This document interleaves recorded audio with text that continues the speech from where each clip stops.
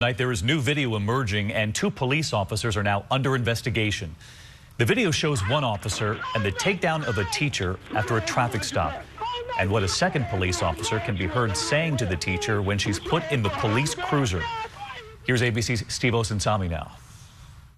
Do not touch me.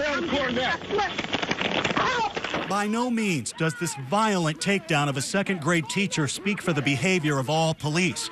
But what she hears from a second officer in the squad car on the way to jail helps explain why many black Americans don't trust police. Let me ask you this. Why are so many people afraid of black people? Violent tendencies. The video is coming to light tonight, a year later. It is the black community that's being violent. That's why a lot of the white people are afraid, and I don't blame them. There's some guys I look at, I know it's my job to deal with them, and I know it's probably going to go ugly.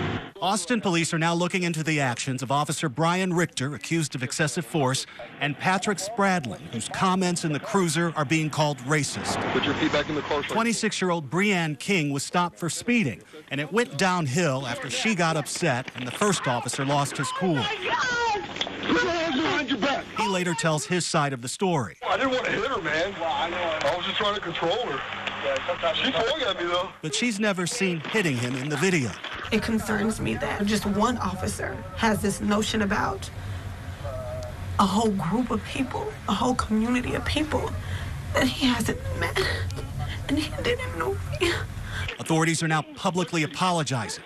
I'm sorry that you were treated in a manner that is not consistent with the expectations of this police chief. At the time, Officer Richter's only discipline was counseling and training. Tonight, the police union says the comments in the car are just wrong.